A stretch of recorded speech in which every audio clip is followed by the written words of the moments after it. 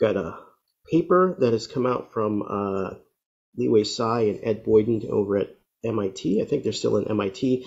And I believe, correct me if I'm wrong, Steve, we covered one of their earlier papers on a technology that actually myself, Keith Comito, and Ryan McGarry are working on to further the development of as a therapeutic for Alzheimer's. And I'm going to share my screen here, just introduce the paper briefly, then give a little historical background, and then pop back into the paper.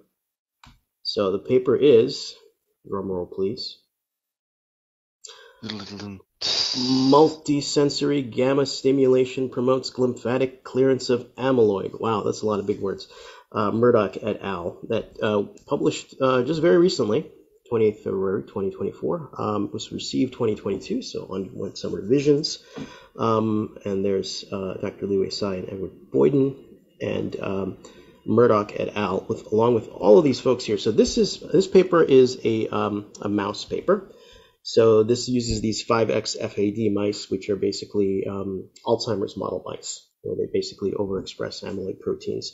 So, I think we and others have criticized these types of mice in this field, but that's neither here nor there right now. We've talked about it, but people still use these mice in studies. But we can still learn a lot. And a lot of the work that was done on these mice in earlier papers involving multisensory gamma stimulation has proven to be true in humans as well. So this is a very promising technology. So there's a lot to unpack here. Multisensory gamma stimulation is a technique that was developed over a number of years. So we have to talk about what gamma means and what multisensory stimulation means. And this term glymphatic, that's a new term. And of course, amyloids, so clearance of aggregated proteins that are proposed to be one of the drivers, if not the key driver, at least a driver of Alzheimer's disease. So I'm going to stop sharing here. Glymphatic is an interesting term. It didn't exist before 2012, I believe. And I don't know what's the term where, was it Isaac Newton? Annus Mirabilis, the year where he published his work. 2012 seemed to be, a year where a lot of cool things kind of developed. CRISPR-Cas9 system was actually developed as a technology in 2012, and the discovery and coining of the term glymphatic system, I believe, came out in 2012. So, and that's really cool because it's the 21st century, and you would think we pretty much have mapped out the gross anatomy of humans pretty, thoroughly, right? So it's not like we're going to discover another organ, right, somewhere hiding. Perhaps we will. We certainly, are discovering things of a molecular nature, gene function, so on and so forth. Novel ways that the genome is regulated, so on and so forth. So getting really down into the nanoscale, but something when it comes to gross anatomy, surely we've mapped all this out, at the end of the 20th century. And it turns out that there's this system in the brain for removing wastes that wasn't really mapped out until 2012. So I think that's pretty cool that we have this system that was, a gross anatomical system that wasn't mapped out until fairly recently. So a little bit of background. I mentioned multisensory gamma stimulation. This term appears again in this paper from 2019, again from Liwei Tsai and Ed Boyden. Maybe he's not, there he is there. And this is Martorell et al. They published papers that were a little bit earlier than this, 2016. And this work goes back quite a ways to other papers as well. So what gamma refers to is brainwave function, and we'll get to the glymphatic system in a moment. But basically, neurons in the brain synchronize their firing. That's kind of a common theme. You can pick it up using electroencephalography, so putting electrodes on your head non-invasively and picking up, basically, I believe, electrical changes that are on the surface of your skull. So when you have a lot of neurons firing in mass in synchrony, they form these particular patterns, if you will, of Bear with me, that's a train in the background. So you have these delta rhythms, theta, alpha, beta, gamma, and they go up higher and higher in frequency. In gamma, I believe there might be even higher frequencies, but interestingly, gamma and I believe beta to some extent as well, the repression of these tends to go up, meaning that they get dampened as somebody has Alzheimer's disease. So gamma waves are associated with higher cognitive functioning. I believe also maybe, a rapid eye movement during sleep, as mentioned here. So these waves can be used as a diagnostic in a way to see whether or not somebody has some sort of pathology, such as Alzheimer's. Even more interestingly, these waves can be influenced. Yeah, Micah. Can you give a very, very brief description of what exactly it means to have a wave in your brain? Like waves usually are associated with like light particles or magnetic fields. Yeah. What does it mean to have a wave in a brain? Yeah, so this refers to, I believe, action potential. So if you take one single neuron is kind of, it's going to, when its membrane depolarizes, changes polarity to a certain extent, it basically flips, and this depolarization kind of goes throughout the entire neuron and down the axon, and that's considered an action potential. So you basically so you can consider that as kind of like one wave or pulse for one neuron. Now imagine if you have millions of them firing in synchrony. So that firing rate would be considered a wave, essentially. I see. So the rate at which they fire is the hertz, basically. So if you've got a number of firings per second, and they all, if I understand correctly, you can see this kind of at the macroscopic scale, right? So you can see like the brain as a whole kind of pulsing at this scale.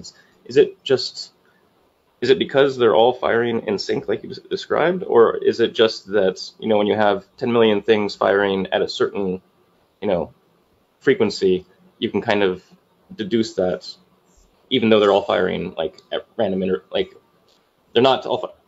Well, are they all firing at the same time, or are they firing all independently but at the same rate? Well, they are synchronized in the sense that you wouldn't get this kind of smoothed out wave activity if it was all like all of them are stochastic, and these waves, I believe, it's not like your entire head is going through gamma frequencies. There's different regions of the brains undergoing different so you can pick up so not only do waves change during different times or different different physiologic responses. So alpha waves go up when you close your eyes, for example, in your restful state. It is mentioned there, and it happens pretty rapidly. But different regions will fire, I believe, at different waves depending on what sort of process is happening in the brain. So each region may be kind of firing sort of in sync with each other. So a collection of neurons in an area are all firing kind of on the same frequency and in sync. And then some other part of your brain, though, might be not in sync with that, firing at different rates. So that's my general understanding. So it's a lot like, in a sense, it's sort of like the coordinated firing of cardiac muscle cells in your heart, right? They all basically have to fire in a certain synchronized manner in order to get the blood pumping. So they're all undergoing depolarization in like what can be considered a wave, and you can pick up those waves using a similar device that's similar to an EEG but an EKG to basically pick up. So when they talk about waves, it's really the en masse firing of those electrically conductive cells or electrically reactive cells.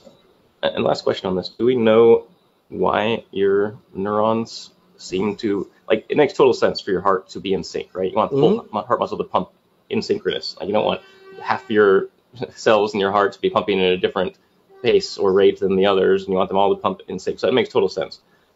Do we know why the brain seems to have this desire for synchronization in firing? Like my naive assumption, without knowing any of this, would have been that when one neuron fires, it then triggers the next neuron in line that it's connected to maybe reach its action potential and fire, and they wouldn't be in sync. They would be more in serial, so to speak. So, one neuron fires and that triggers other neurons that it's connected to fire, which then triggers others downstream to fire.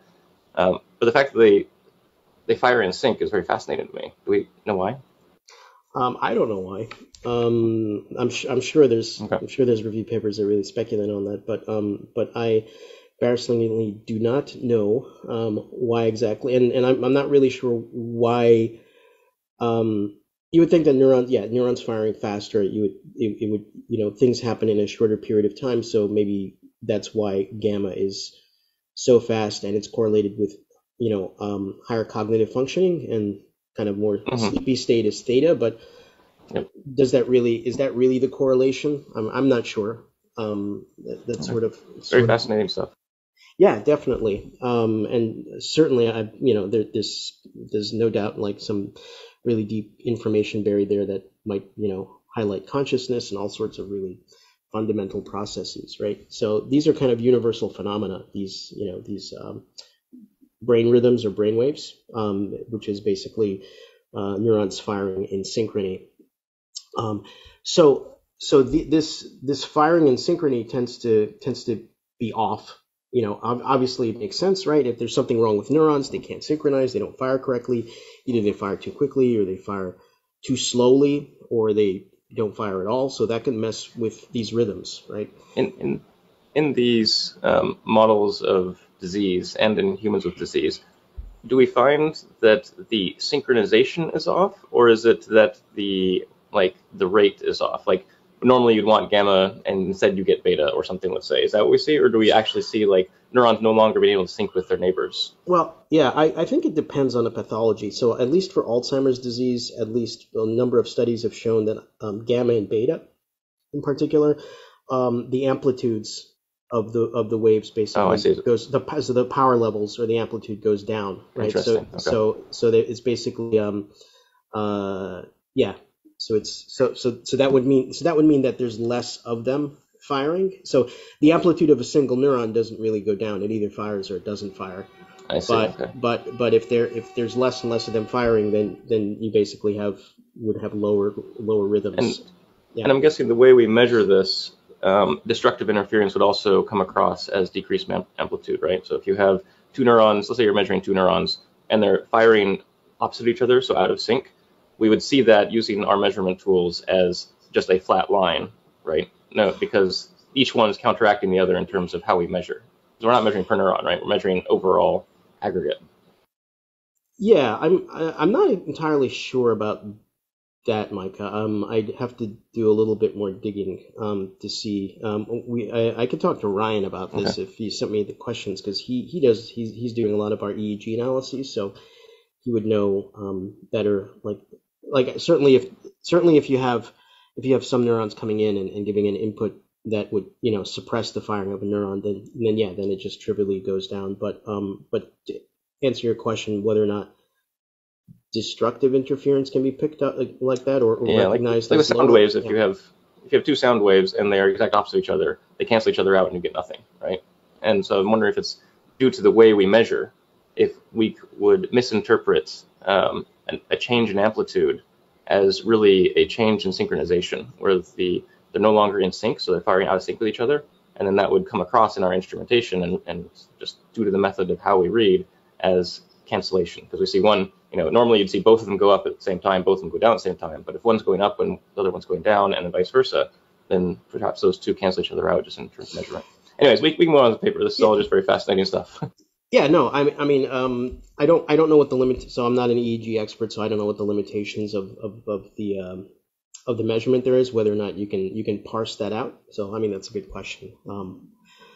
So a lot of things go aberrant, and beta and gamma in particular has been kind of a point of study for a lot of different labs, a lot of different companies, and this is something that I've been working on along with Keith and Ryan to basically better develop this technology as an Alzheimer's therapeutic. So this paper here, this is a follow-up paper, multisensory gamma stimulation ameliorates Alzheimer's associated pathology and improves cognition. Basically, the unique point here is that if you non-invasively stimulate a human or a mouse with some sort of sensory stimulus at the right frequency, meaning that it falls within the gamma spectrum, you can essentially synchronize the neurons, and if that synchronization happens for a while, meaning you turn off the stimulus and they're still firing, it's termed entrainment. So you're entraining the neurons non-invasively. By that I mean a flickering light or a sound that's basically humming at a certain frequency, or it could be a vibration, because we have motor neurons that can pick this up. Well, not motor neurons, but sensory neurons in our muscles, and those will go to the proper cortical areas of the brain. So like the visual cortex, for example, and that'll induce the neurons to fire at that frequency. So that's interesting. But what's even more interesting is by doing so, it seems that you can reverse or slow down some consequences of Alzheimer's disease. So at least in their mouse models, they showed improved plaque clearance, improved cognition, and they've extended this to kind of small-scale human clinical trials. So improved facial recognition, for example. I believe there was also there have been some MRI studies showing lower incidences of plaque in human subject brains by essentially using this non-invasive gamma stimulation. So, light sounds at the right frequency for participants for, I believe some of the protocols are like an hour a day or 30 minutes a day for a week or couple of weeks. And then you do follow-up cognitive assessments. So this is really cool for a lot of reasons. Number one, it's non-invasive. Number two, it seems pretty safe because you're just using lights and sound. Number three, it seems to be having a positive effect on Alzheimer's disease that's translated into humans as well.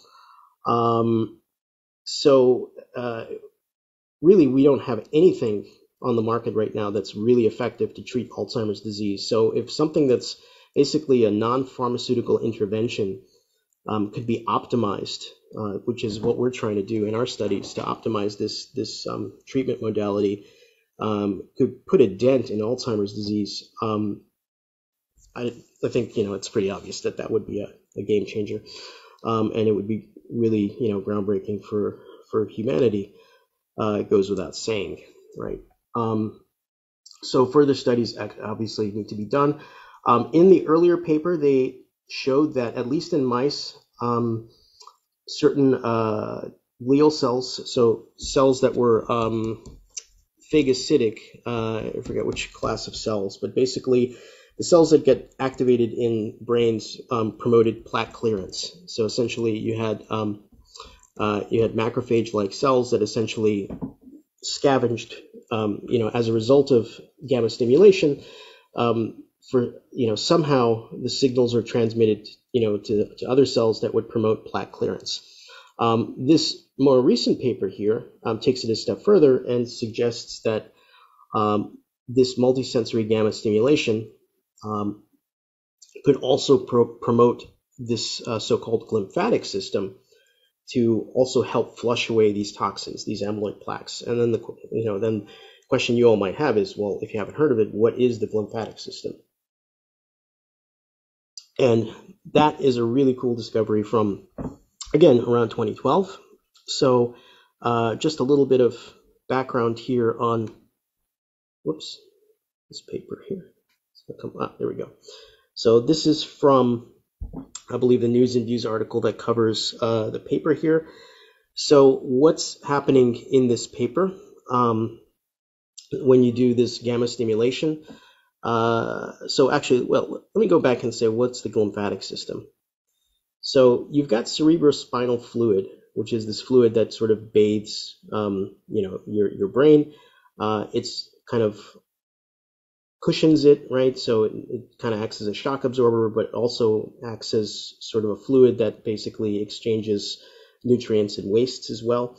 It's located, in a variety of sort of areas or zones that are sequestered from this, the space, the interstitial space where the neurons are, and it surrounds arteries and veins.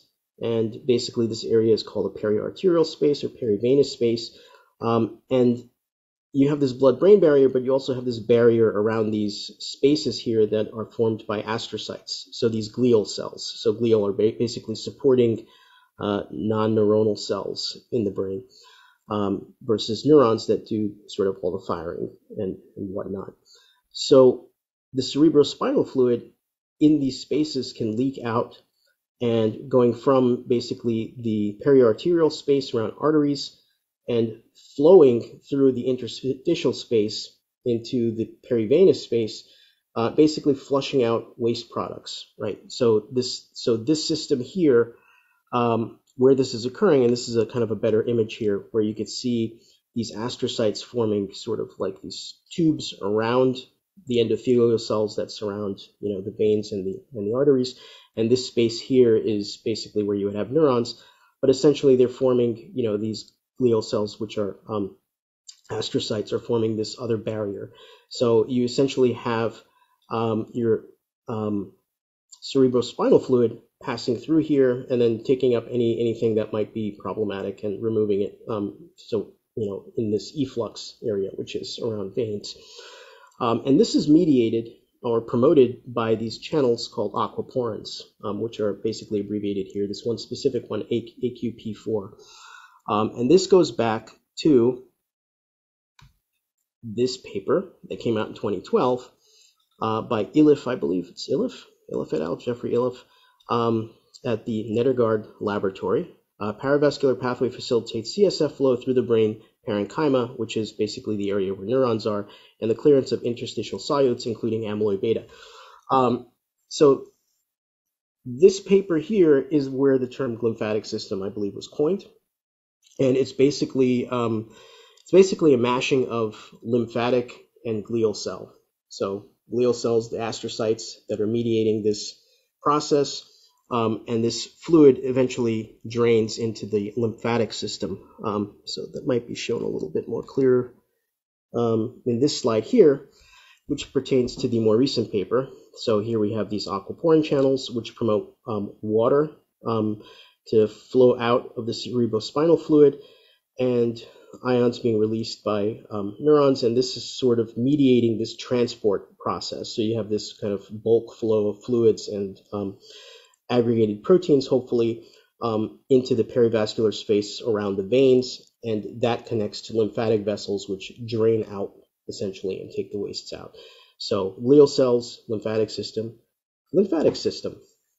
So this is, I think, a pretty big deal because, well, number one, it's kind of a new gross anatomical feature that nobody else seemed to have realized. And number two, if this proves to be important, as I think it will, in ameliorating Alzheimer's disease and treating Alzheimer's disease, then I think it's a pretty easy bet to say that Nedergaard or others that basically put this anatomical feature on the map, so to speak, are probably going to get Nobel Prizes, right?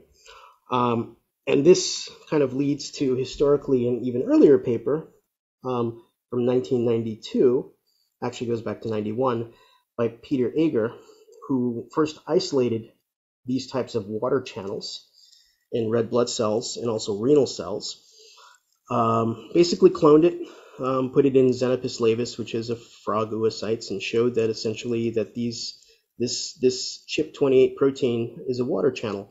And I put this here because he won a Nobel Prize for this, right? So when you read this paper, you're like, oh, you just cloned something, you won a Nobel Prize.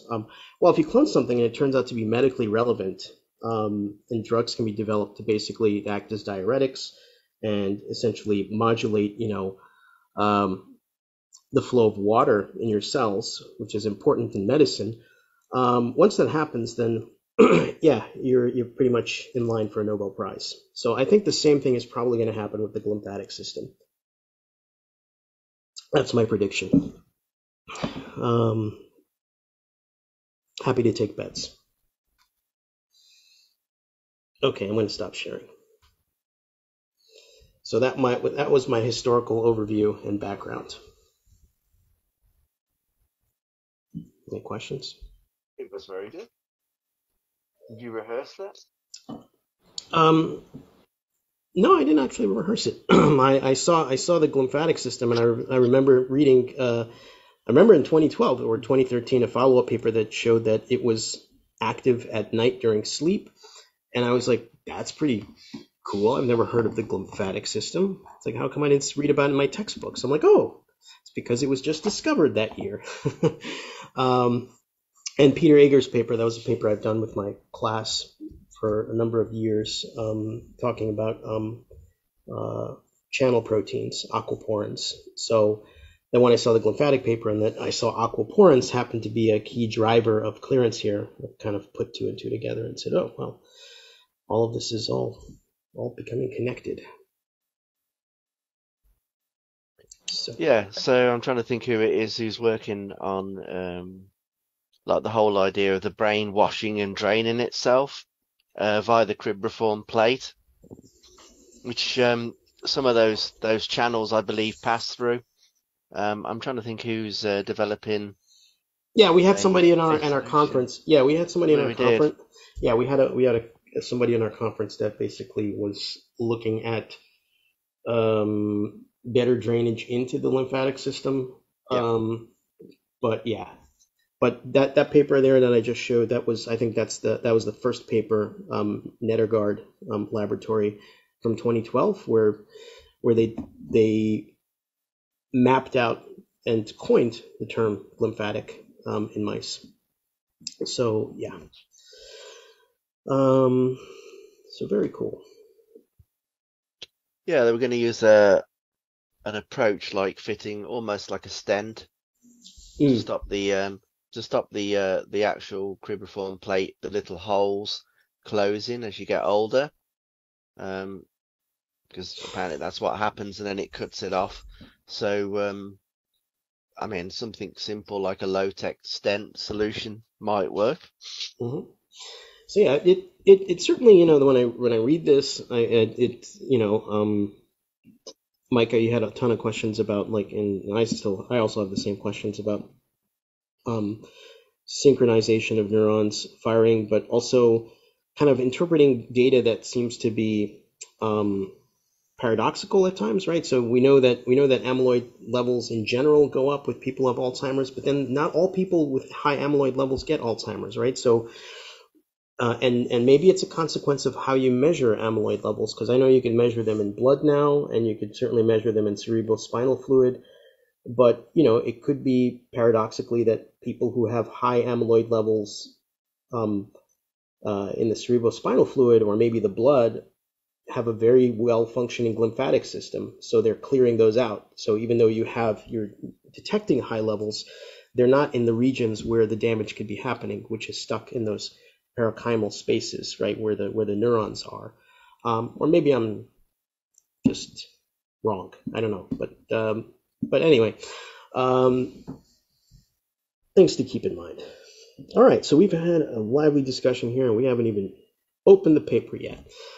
So there's a lot of, so that's the background, and like I said, just to plug what we're doing here, I and colleagues are also trying to develop this technology and optimize it for Alzheimer's remediation, just because based on everything that I've seen, I think it's got a really, really decent shot of working, and it's non-invasive, it's safe. And at least the very small trials that have taken place right now suggest that we might be on the right track here. What's it? Oh, Lucadia with the cribriform sheet. Yeah. Okay. So let me share my screen. All right. So hopefully now some of this terminology makes sense. Multisensory gamma stimulation promotes lymphatic clearance of amyloid. So there's a lot of work that came into this paper, but I guess the punchline is very very terse here. It's a mouse model. So there's 4 figures. There's a bunch more in the supplemental, but just want to touch on the kind of the key features here. So when they do these, so just as controls, no stim, 8 hertz, 40 hertz, 80 hertz. 40 hertz tends to be the kind of the peak level of stimulation for efficacy. When I say efficacy, I mean promotion of amyloid plaque clearance in mice. Although 80 hertz is also within the spectrum of gamma, I don't recall why 40 hertz is optimal. People seem to have zoomed in on 40 hertz, although other papers have shown that for humans at least, other frequencies within gamma like 35 hertz or not just 40 hertz, but might be more efficacious. So there is individual variation, but for whatever reason, 40 hertz seems to be the one that seems to work. Seems to work good enough for most people, but seems to be optimal for mice. And 80 and 8 don't, so they're basically used as negative controls. So they're stimulating these mice, and figure 1 is supposed to show that the stimulation is dependent on aquaporin 4. So this aquaporin channel. So what do they do here? So it's a little bit kind of difficult to read some of these, but D5-4D2, I believe, is an antibody against amyloid plaques. And this core and this halo is supposed to represent, so this is a region of the brain they're looking at. So these are confocal Z-sac reconstructions. So frontal cortex of 6-month-old 5X FAD mice, right? So these are your Alzheimer's disease transgenic mouse models. So what this is supposed to show is that I believe they've done these experiments before, but this is just demonstrating that 40 hertz stimulation, you have less of these core aggregates of amyloid. So this is immunohistochemistry here, and this is your data. This is how it appears. A bit of an overlap, but here's your p-value. I don't know exactly how many mice were used in this, so each of these circles is probably a single mouse. So looks like about a half a dozen mice for each experiment here. So as we've seen in earlier papers, 40 hertz seems to promote plaque clearance, but how exactly does it do it? What they show in figure C, so here they're tracing, I believe, lymphatic flow. So this is so they inject, I have a slide for this. Where's C on this? So CSF, so cerebrospinal fluid tracer, so OVA 647, so some sort of chemical compound that's fluorescent. I'm going to stop sharing here and share another slide because there's some anatomy stuff. Oops.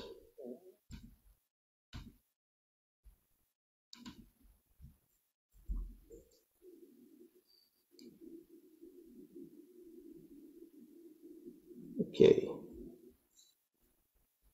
So you should be able to see this. So in a human, base of the skull here, so you've got these cavities where your cerebrospinal fluid is sort of bathing your brain.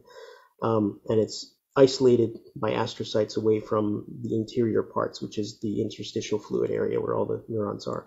So this pocket here is the cisterna magna, which correlates to this spot in the mice, right? So basically, that's where it is.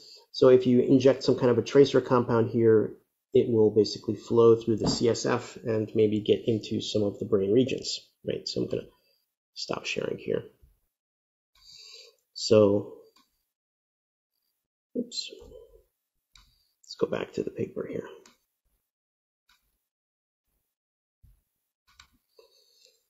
Okay, so that's what they do here. This OVA 647, they inject it into this cisterna magna region of mice, and they do no stim, 8 hertz, 80 hertz, and 40 hertz. And you can see just from this picture here, you could see more flow. So this tracer gets deeper into these brain regions, which seems pretty significant, the CSF signal. So it seems that you have more kind of fluid transport happening to these areas after they've injected this tracer. Certainly looks pretty impressive on this bar chart here and on this image here. And what they do in E is that they try to also implicate, I believe, aquaporin channels, and E is a inhibitor Let's see, let me make sure example. TGN020. I believe that's an inhibitor of aquaporin 4, a chemical. I just got to double check to make sure I'm correct about that. These are not compounds I'm familiar with. Ovalbumin, whoops, Lexifor 647.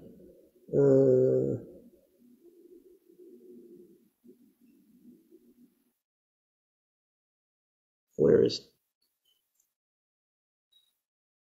impairing AQP4 function using the small molecule TGN020. Okay, so I believe that's like an antagonist of aquaporin 4. So when they use this antagonist to aquaporin 4, saline, control here, 40 hertz no stim, D5-4D2, which is essentially, again, a stain for amyloid proteins. And using this inhibitor of aquaporin channels, it seems to block or, abrogate the effect of 40 hertz stimulation, as basically summarized in this bar chart here, which is basically quantifying what we're seeing on the left side. So the authors are trying to implicate aquaporin 4, and they basically take it a step further. So this is a chemical inhibition of aquaporin. I believe they mentioned that this TGN02 is not so very specific for this particular aquaporin, so it was not really clear if it's exclusively through aquaporin 4. So what they do is they make this AAV5 viral vector with either GFP and LAC-Z as a control, or this small hairpin RNA, this inhibitory RNA for aquaporin 4. That's a little bit more specific, injected into this region of mouse brains, and do stimulation or no stimulation, and essentially run the same experiment as they did in E, and they show that blocking of aquaporin 4 versus having a non-specific vector tends to, depress the clearance, or the buildup, or depresses the clearance of amyloid plaques as detected using this D5-4D2 antibody. So the implication here being that you have less cerebrospinal fluid flow, and that may be tied to less activity of these aquaporin 4 channels that have already been kind of correlated with increased fluid flow throughout the glymphatic system in that earlier paper that I cited from 2012. So that is the takeaway from Figure 1. Any questions?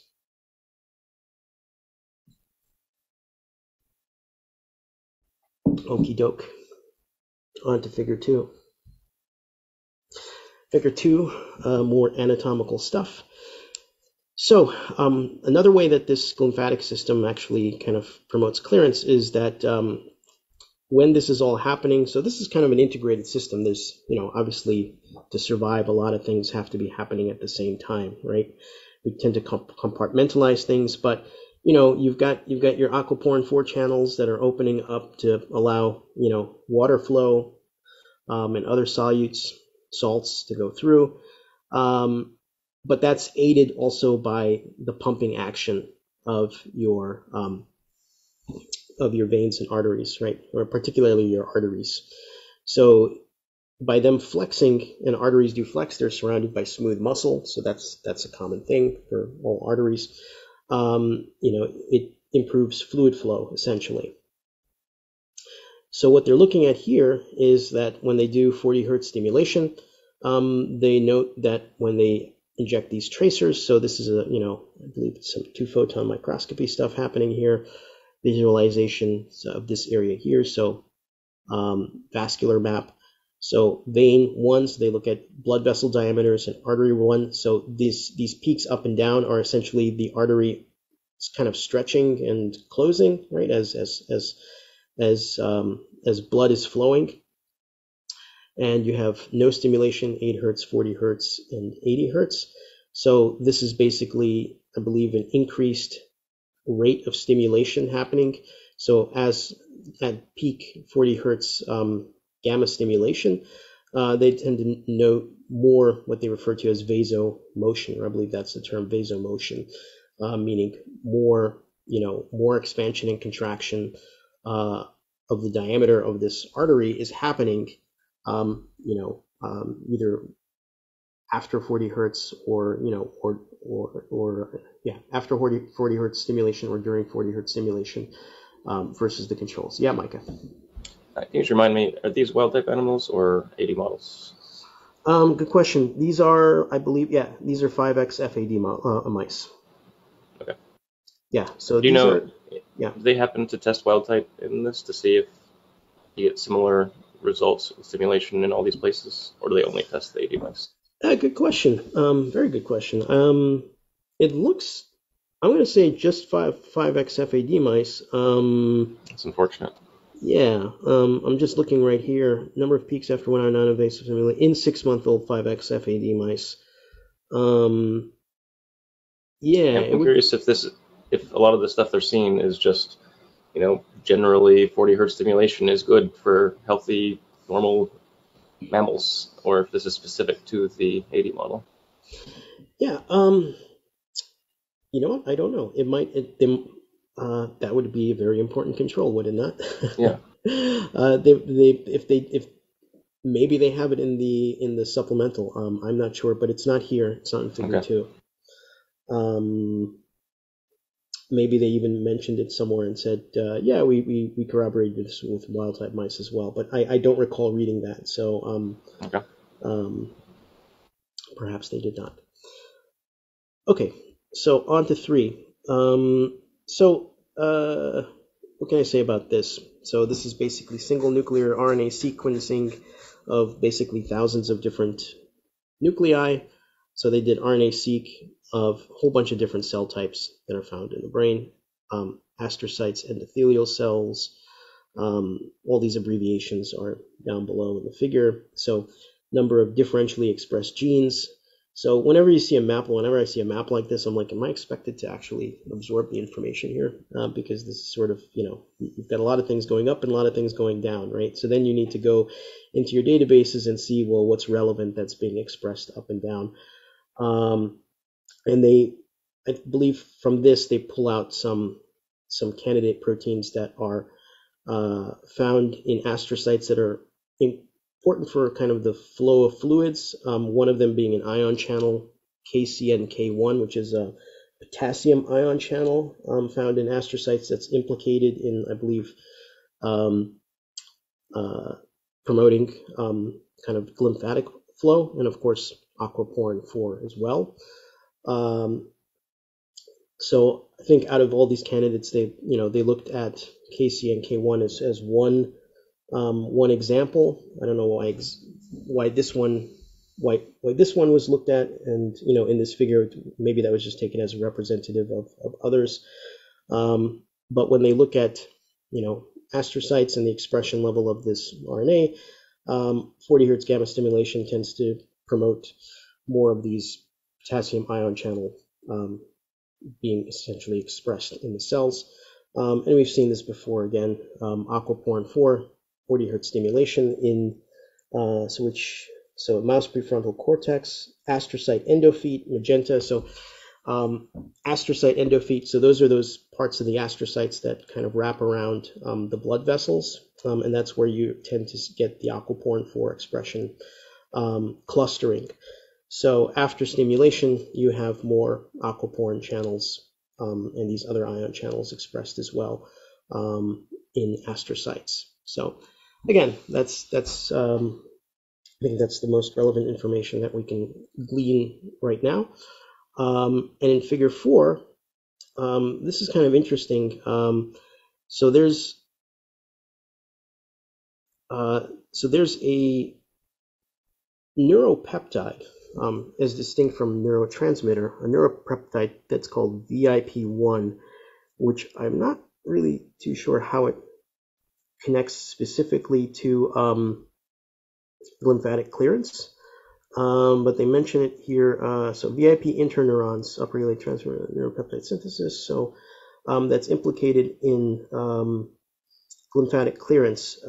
So let's see. VIP1 is a 28 amino acid peptide that's thought to be released by VIP interneurons during high frequency stimulation. VIP is associated with attenuation of Alzheimer's disease pathology and prostaglandin, and is known to act synergistically with VIP to regulate vascular cells and blood flow. So they're now looking at this neuropeptide, VIP1. I'm just going to pull my slide here. So can you see my screen sharing?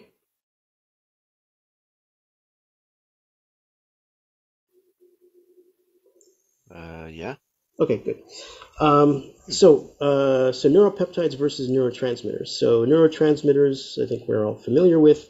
You have an action potential reach the end of your axon. You have these vesicles packed with these chemical signaling molecules, such as acetylcholine, GABA, whatever. And once this happens, these vesicles fuse. You have a release, and you have these ionotropic receptors. So meaning that these neurotransmitters bind to these receptors, cause them to open, these channels to open, and you have now another membrane depolarization event that happens here. So your signal jumps this little gap, right, this synaptic cleft. So it's a really short distance. So that's how neurotransmitters work.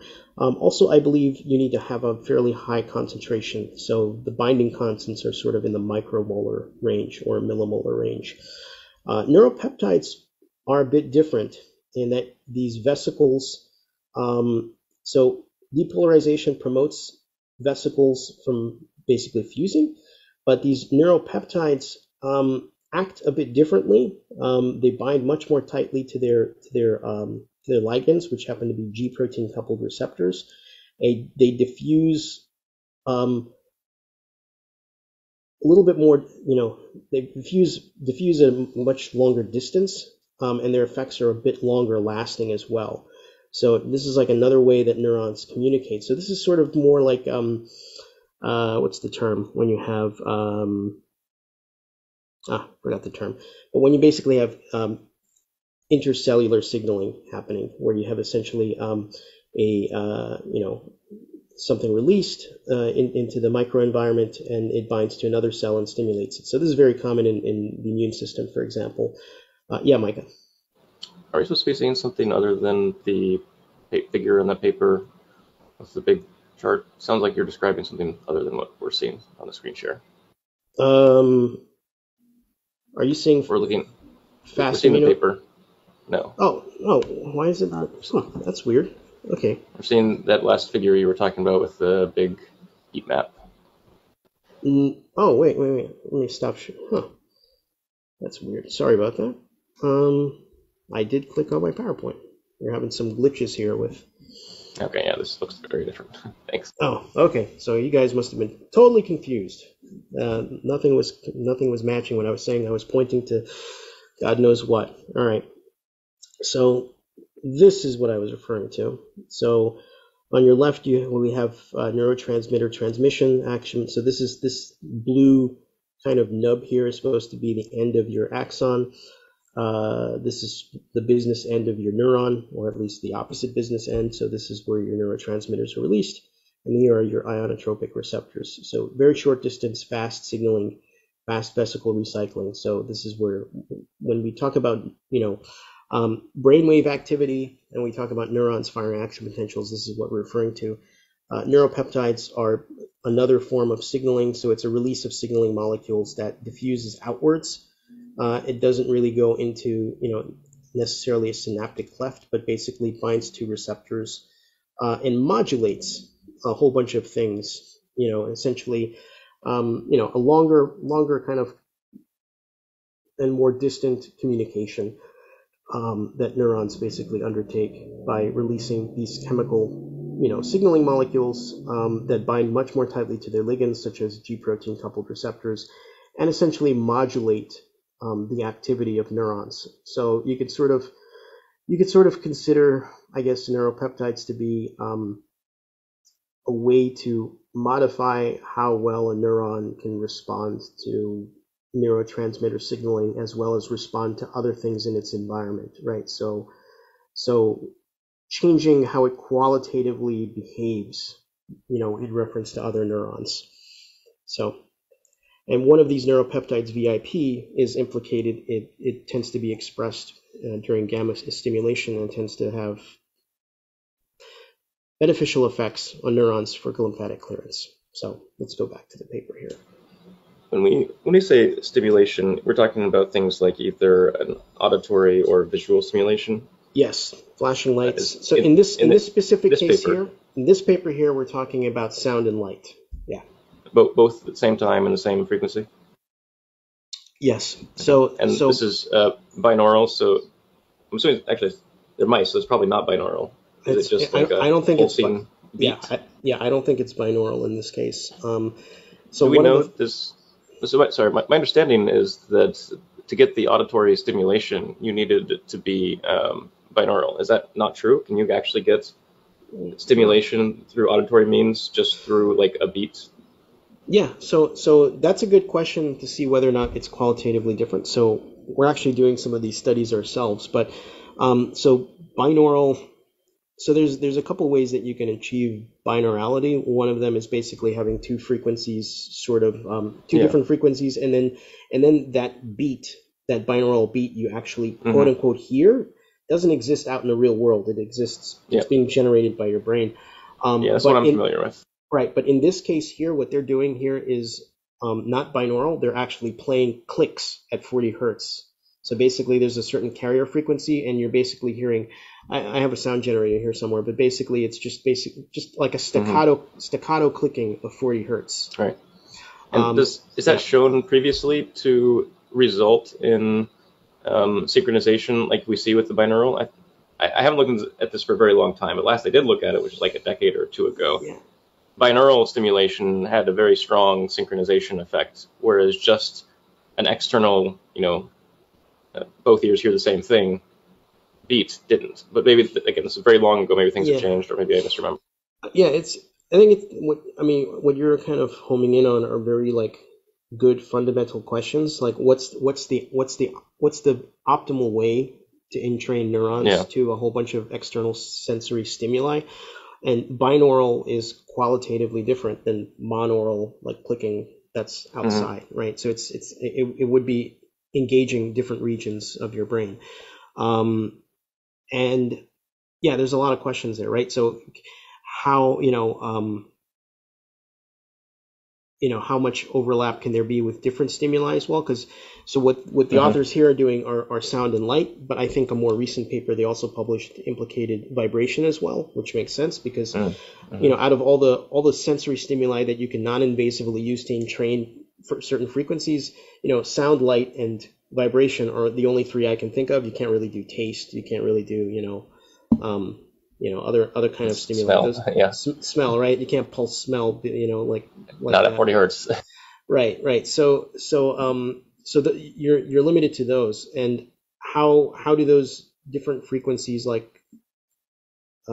also interact with one another, right? Because you're initially stimulating different cortical regions, and is there and some of their earlier papers, at least in my, showed that you can have some of these oscillations spread to other brain regions. So long story short, there's so many more experiments that need to be done to really kind of figure out what's happening, and that's kind of what myself, Keith, and Ryan would like to do is to see if we can expand this into a trial that involves thousands of people, if not more so, because right now the data that's being collected, although it's extremely promising, you're talking about small groups of people, like one set frequency, one set protocol for like a couple of dozen people, right, for a few months, and so we don't really know how binaural beats would play into this, and other types of stimuli.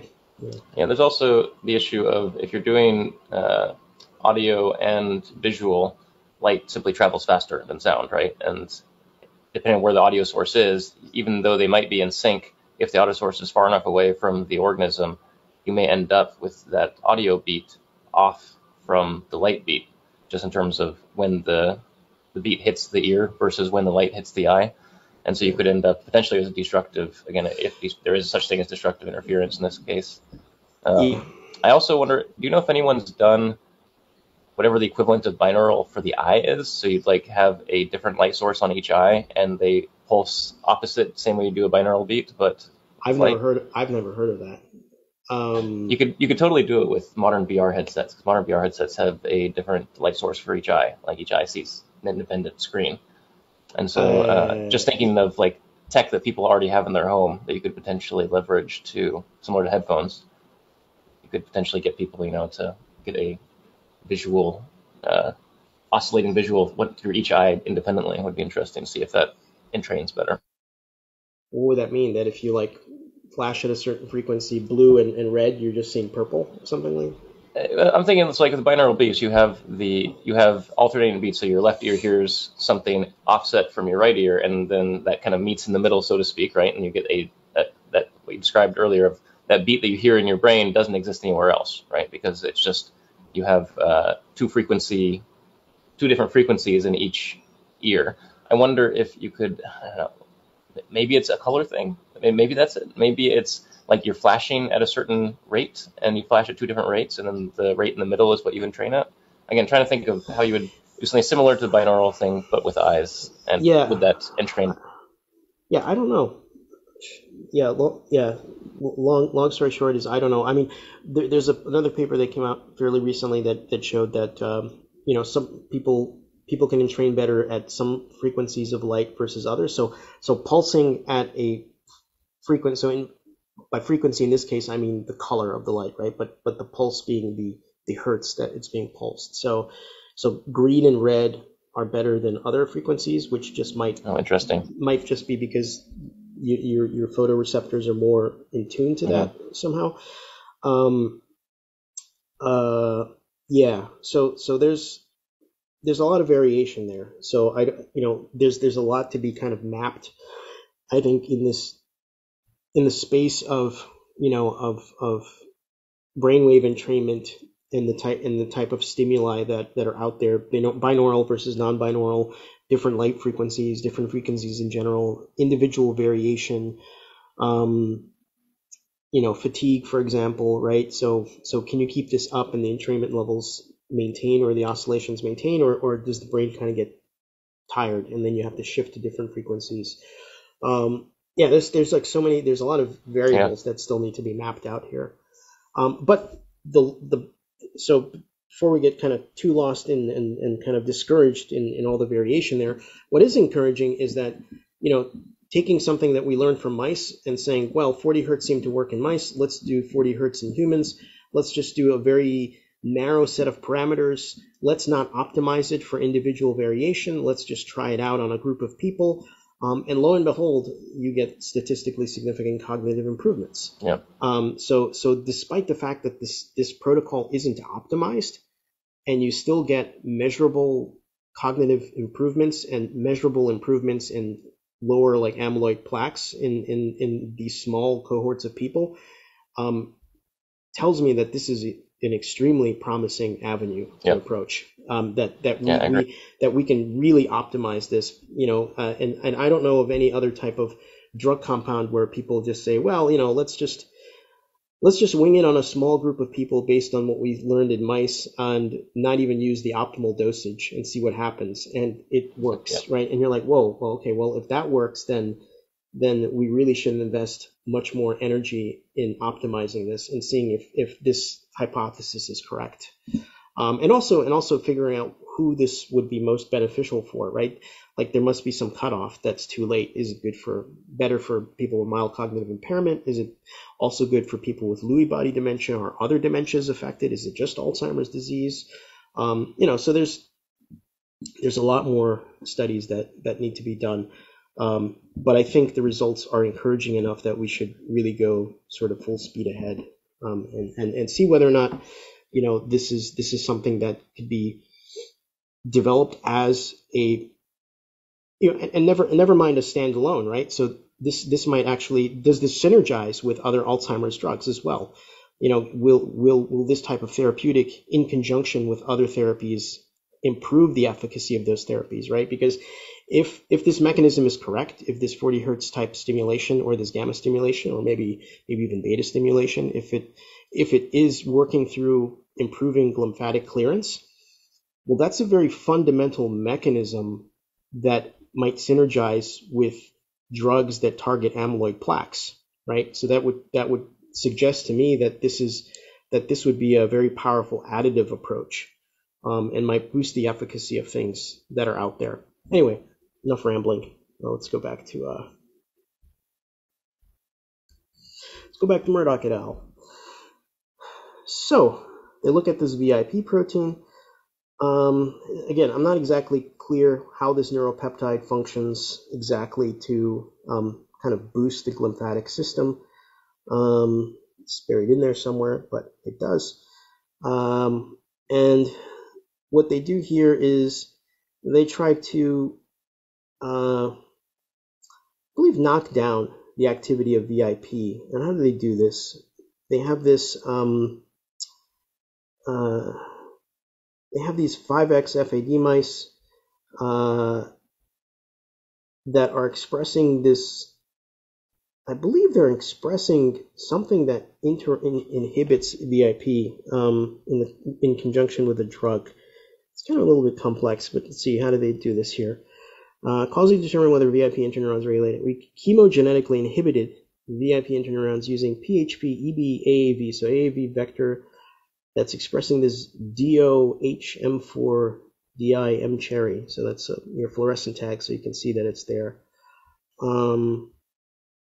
So HM4D1 ligand, clozapine N oxide.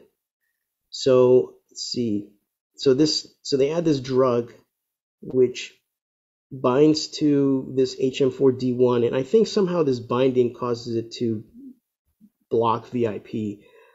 Somehow inhibits. So maybe it's a receptor for VIP, and then in response to this ligand, it basically now shuts it off. So it's this chemogenetic system, right? So basically expressing an inhibitor of VIP that only inhibits when you add in this clozapine and oxide. And if anybody knows more specific details on how this system works, I'm all ears. But that's the system that they developed to basically knock down VIP. Why didn't they use small nuclear, or why did they use some sort of RNA interference or something else? I don't know, but that's the technique they used. So here is VIP. I always love the names of these fluorescent proteins, tomato and M cherry. But essentially, this is your control. This VIP HM4D1, when you add that chemical compound, should basically inhibit. This is basically just visualization of where in the prefrontal cortex region of the brain, where they're basically expressing this, the system to knock down VIP. And here's the addition of the CNO compound. So let's see what happens in, so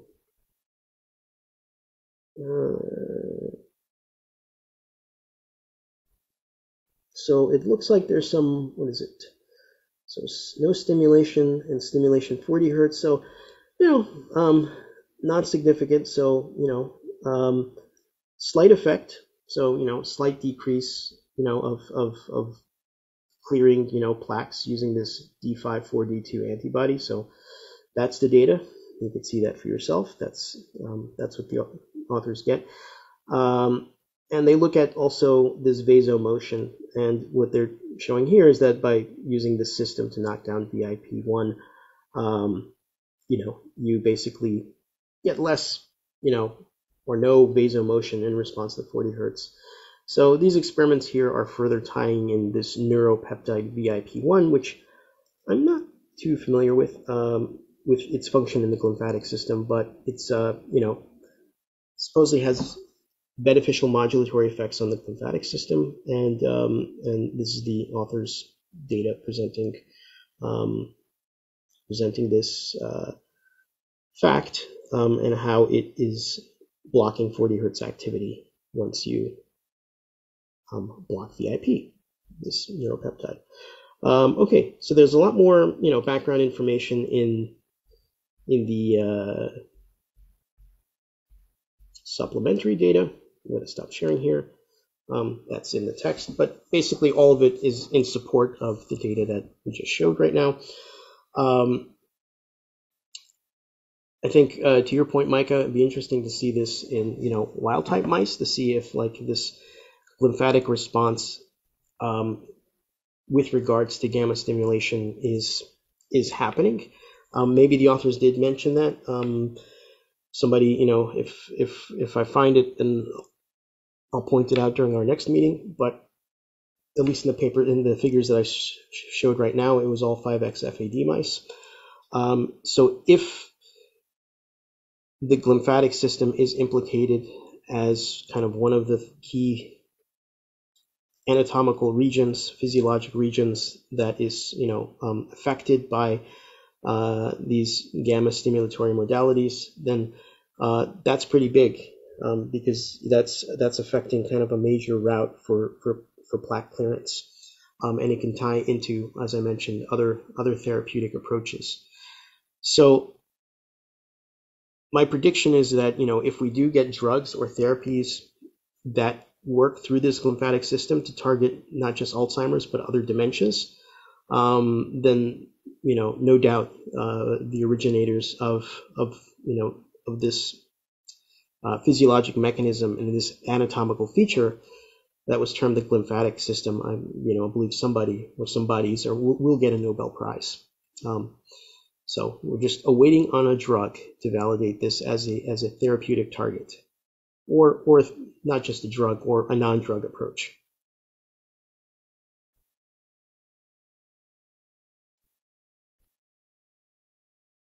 All right. Well, I hope we learned something new today. Yes, I found all of this very fascinating. I'm particularly interested in the stimulation. I'm not super interested in a new drug that solves these problems, but I'm very interested to see just the entrainment actually do something here. Like you said, I would love to see wild type study. I'm kind of suspicious that this maybe has nothing to do with AD mice. This has to do with, it's just if you have better synchronization, then you'll get better results. That being said, maybe a normal healthy brain already synchronizes really well and you can't improve on that. But I would not be surprised to find out if you can actually improve on that. Yeah. So, and of course, there's also individual variation in normal, healthy people, right? So, another question is can these non-invasive stimulatory approaches help us get healthier and think better, right? Kind of like Has anyone done? I was going to say kind of like weightlifting or working out, right? So I mean, you could be normal like me right now, or you could really hit the gym and improve massively. And so does the same apply here with this type of intervention? Has anyone done any sort of cognition tests on brainwave entrainment? Yeah, they have. They've done like facial recall tests, and that is improved. In mice normal too. Healthy humans, not disease models or disease humans. Oh, in normal healthy humans, I'm not sure. Like memory or cognitive capabilities or any of those sort of things. Yeah, that's something that needs to be studied further. I do think that people have done. I could pull up some papers for you. I think people have done other brainwave stimulations that might have shown to improve cognitive skills by like improving brainwaves associated with certain sleep states. But gamma in particular with normal healthy humans to see if they get a further improvement. I'm not sure. That's something that I've been kind of looking up as well for some of the papers I've been looking up for grants that we're applying for right now. But yeah, if not, then it might be a question of whether or not we actually have good optimization happening to see that effect. What I mean by that is that we say 40 hertz, but that's kind of shorthand in my opinion for kind of the spectrum. So it might be 52 hertz might be better for me, right? So meaning that I can get better synchrony and more neurons firing and oscillating at 52 hertz than 40 hertz. And for you, it might be 40 hertz. Is there an association with brainwave frequency changes with age? Like, do young people have different frequency patterns? Yeah, I think that shifts, and I think it. I don't want to misspeak and say that it's more difficult to entrain at later ages, but I do know of some papers that show that yes, there are definitely changes in brainwave activity, and I don't know off the top of my head whether it correlates with, like, you know, power levels, or it's more like kind of missynchronization. But I just want to summarize and say yes, there are definitely changes correlating with aging, with brainwave activity. I wonder, just purely speculative here, I wonder if this is going to be something where you'll want to do like an EEG when you're young, so you know what your kind of natural frequency is, so that way when you're older you can try to entrain towards that frequency sort of thing. Or if it's something, because like you said, if it's personalized, like everybody's got a different kind of natural state, but as you get older, you perhaps fall away from that. You'd want to get back to your natural state, not, Micah's natural state. Right. I mean, a more easier way to do that, if you don't have that information, is to, again, go through trial and error, right? Basically, go through, try different frequencies and see where that peak is, and then see if you can optimize that.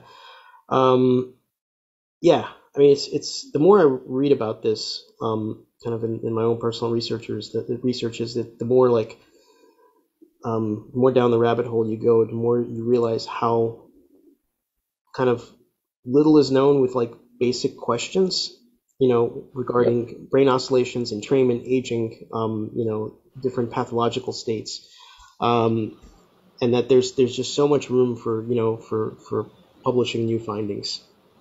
Right now it feels like this is all black magic and voodoo, or it's like, if you would have, without any data to back it up, you would have made a claim that, oh yeah, you flash lights in someone's eyes and send random sounds into their ears that make no sense.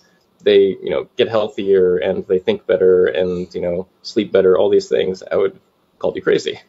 Well, it certainly sounds new agey, right? It's sort of like, yeah, it's very new agey. It's very like, crystals and magnets, right? Is what it sounds like. But then you look at the data and you're like, well, this data actually seems to hold up reasonably well. Like, and it keeps more and more data keep showing that there's something there.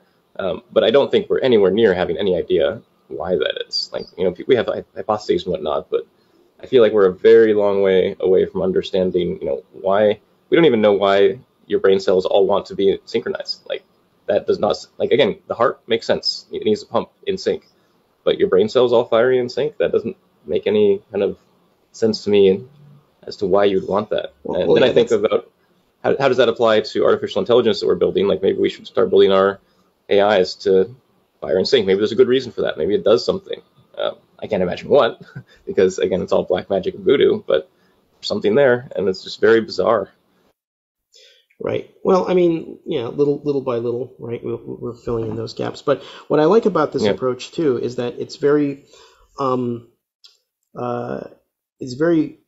it's not set on a very specific. There's no constraint here as to what the fundamental driver is of Alzheimer's. So a lot of the problems, I think, developing a new drug for Alzheimer's is that that I think in many senses the researchers and the pharma has basically, pharma will focus on drug molecules because that's what they do best, but they may have given themselves too much of a constraint where they say, well, let's believe that Alzheimer's is caused by the accumulation of these certain beta amyloid plaques and maybe neurofibrillary tangles, and let's basically put all of our resources to finding drugs then that basically target those, either antibodies or some other small molecule. And if there's any other driver, well, you've locked yourself out of it. You blinders on, and you could have a cure right next to you, and you're like, well, we're not looking there because we have limited ourselves to anything that basically hits amyloid plaques. And what I like about this approach here is that it's not, it could be amyloid plaques, it could be neurofibrillary tangles, it could be some other waste product that's being cleared out by the lymphatic system. Who knows? But what we do know is that at least having this type of stimulation has cognitive benefits.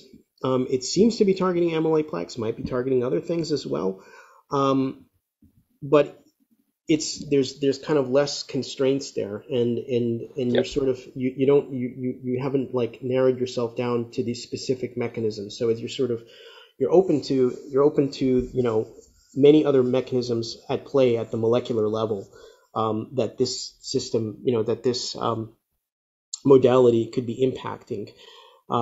So I like that that you're sort of looking at it from a more like top-down approach rather than maybe inadvertently putting yourself into a dead end and wasting a lot of resources. So the fact that the what you're gauging here is whether or not you're getting cognitive improvements. I mean, fundamentally, that's really what you're after, right? It's like, who cares if amyloid plaques are cleared out if the person isn't cognitively improved, right? I mean, that's what you really want. Like, is this therapeutic approach going to improve the cognition of the individual?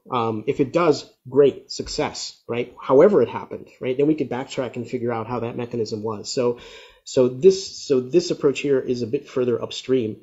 So to me that means that there's a higher probability of success, because we've already seen in small scale clinical trials that are not optimal delivering these types of cognitive improvements, right? Albeit small, but still significant. So that tells me that we're even though that this is a little bit out there still, papers like this are certainly cementing the molecular mechanisms, right? Because when you talk about flashing lights and sounds and stuff, it seems a little woo-woo, but if you have a whole bunch of papers backing up saying, hey, look, it's affecting the glymphatic system, and it's improving the expression of aquaporin channels, and this is probably how the mechanism of action is happening, that's a little bit harder then to kind of discount and say, well, it's just some crazy stuff with lights and sounds. Right.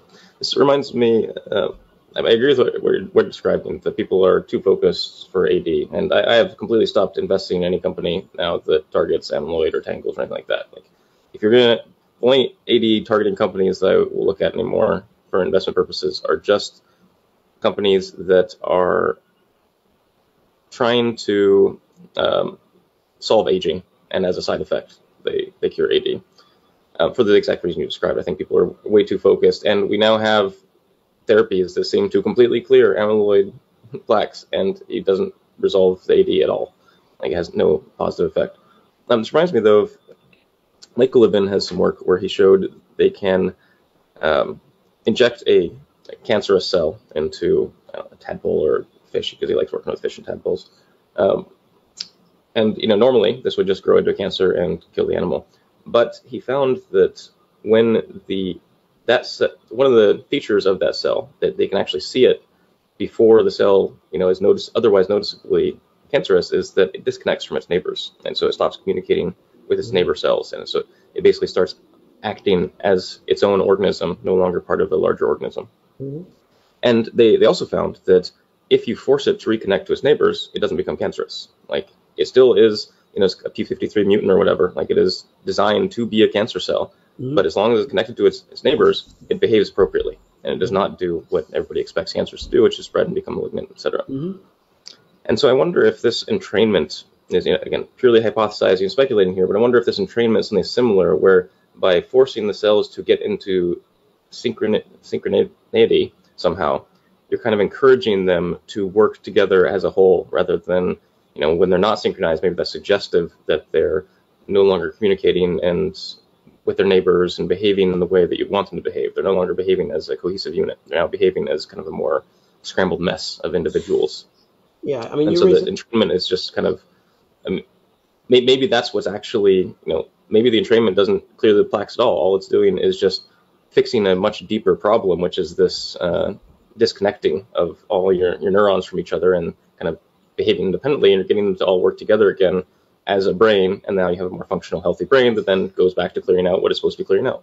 I think it's all of the above. It might and again, it might be some aspects are more important than others, but what you raised there is basically, neural plasticity, which is your neurons making more connections with other neurons. So that's part of like long-term memory, and when you pick up new information, your neurons are basically connecting right through axons and dendrites to other neurons, and I believe that plasticity or that capability to do that also drops off with age. So if and whether, and again, off the top of my head, I'm not a neuroscientist, so I don't know if that's, it would make sense that to me right now, the way we're talking about this, that if you have a drop off in that, then your long-term memory would go, and other issues, and then it would make sense that if you're promoting this synchronization, you would stimulate the neurons to reestablish those connections and basically, rebuild, and that would be and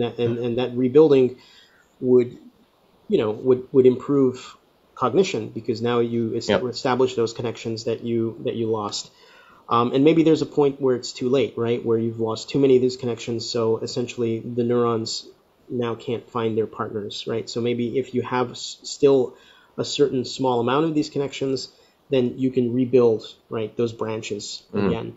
And that might be the more long-term effects of gamma entrainment, right? That you reestablish more of these connections. But there could also be shorter term, like the glymphatic system.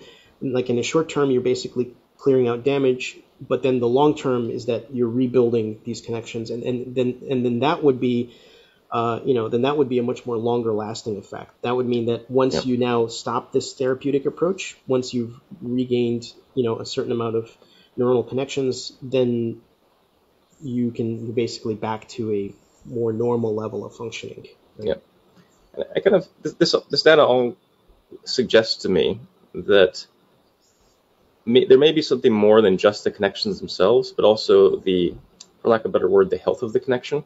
So the synchronization thing in particular just makes me, and realizing that your brain cells seem to want to synchronize with each other, because a healthy young brain seems to have these strong waves, right, that we can detect, and these older diseased brains have weaker waves that are lower power, way harder to detect them, and that suggests that whatever mechanism they're using to synchronize, and this is something that it sounds like maybe we don't know the answer, like how exactly are they synchronizing, like what is their mechanism by which they get their clocks in sync, so to speak.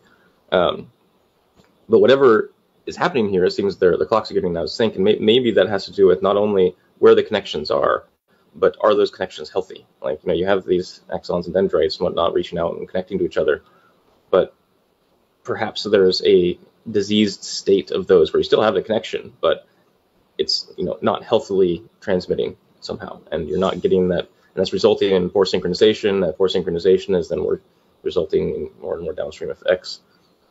So just like along with neuroplasticity, maybe we also need the ability to have healthy connections, not just connections at all.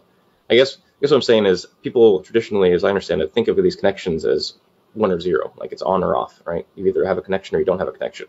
But maybe this is actually a gradient where you can have a good connection, you can have a bad connection, you can have a strong connection, you can have a weak connection, you can have a connection that's got good synchronization, you can have a connection that's bad synchronization, and all these things perhaps play a role in disease states and aging and all those things. Yeah, I mean, there's definitely keep going down and down. There's could be much more. There's obviously much more complexity to this.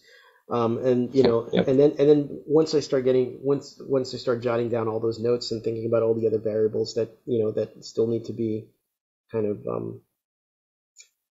highlighted or figured out, I'm still heartened by saying, well, then again, even with the the lack of depth of our knowledge fundamentally and the crudity of the approach, we still get a significant improvement, which is pretty damned impressive, So that must mean, it's just like that mouse model that we looked at, Micah, with expressing kind of sort of crudely, right, the Yamanaka factors and saying, well, I'll be damned, despite it still did something positive, right? So that must mean that there's a lot of room for improvement here if we really do it the right way. So I kind of see this approach in the same light as like, well, despite not knowing all of this stuff, and missing one of these pieces could have caused this whole this whole endeavor to go down in failure. Yet it didn't. So that must mean that there's a certain kind of I don't know, robustness to it that you can still get it almost right, but it'll work. And so yeah, I mean, to me that's really promising.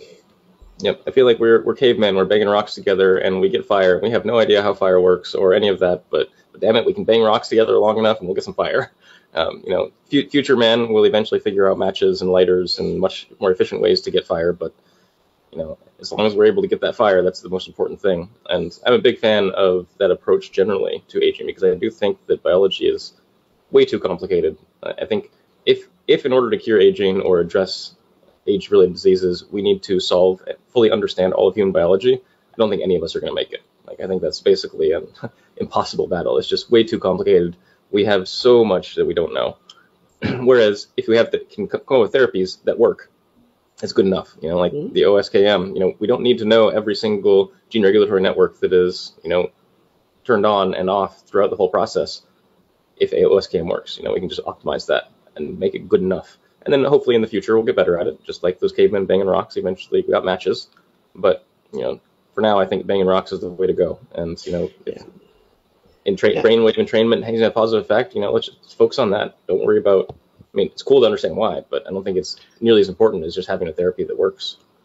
Yeah, a good analogy here to make, if I may be so bold as to interject, would be to remind everybody of the Victorians and electricity.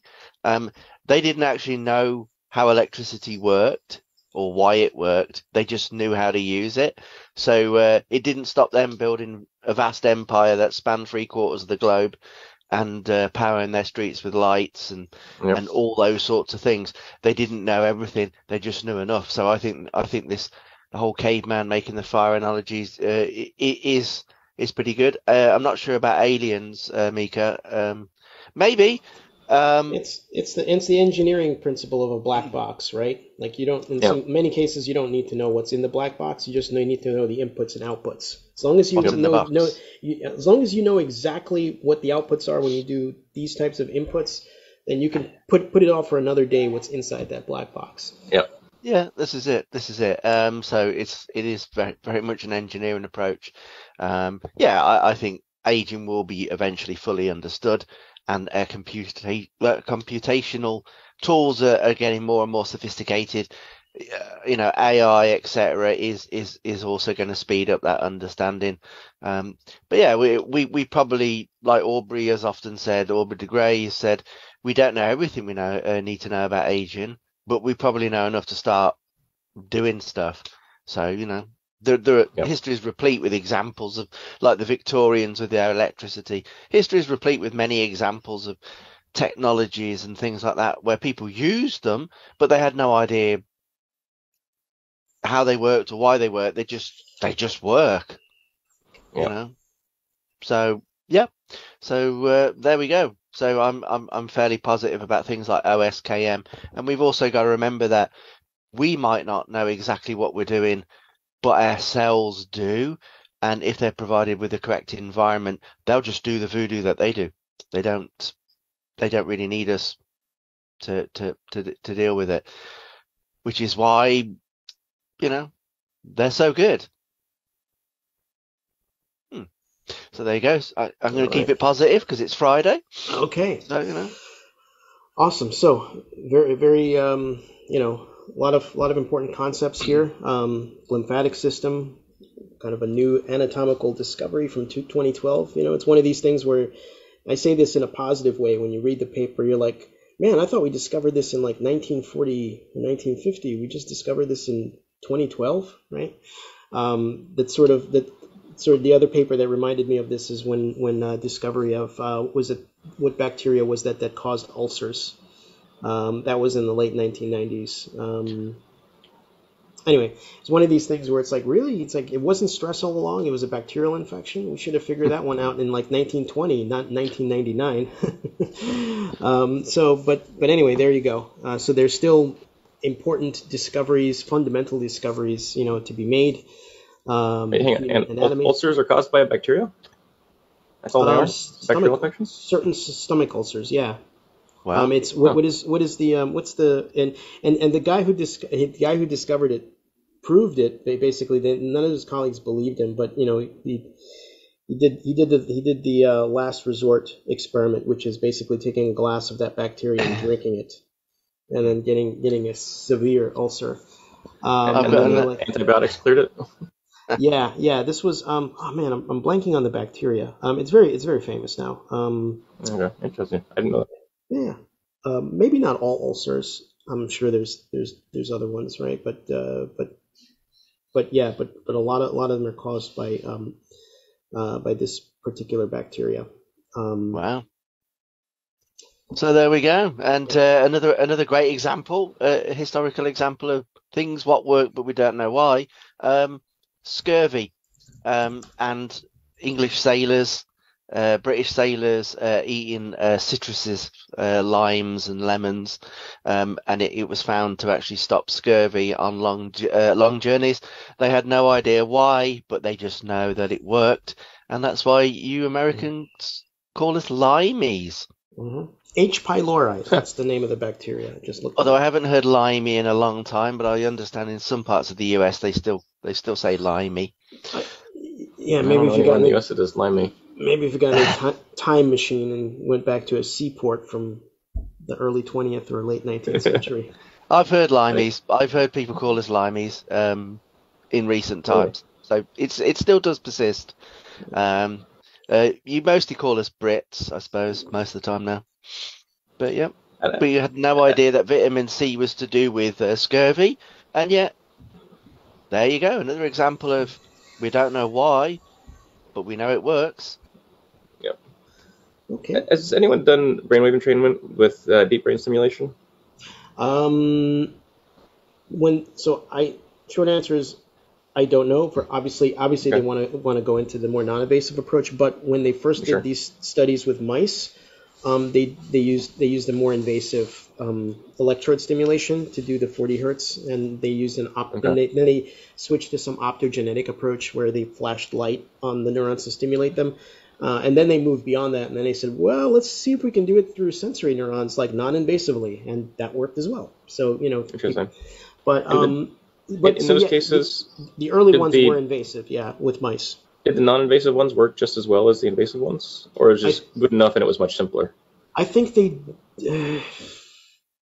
I want to say they work just as well, but I'd have to go back to the original paper. That was from 2015 or so. Yeah. All right, so that concludes, I believe, our journal club that covered a lot of bases here.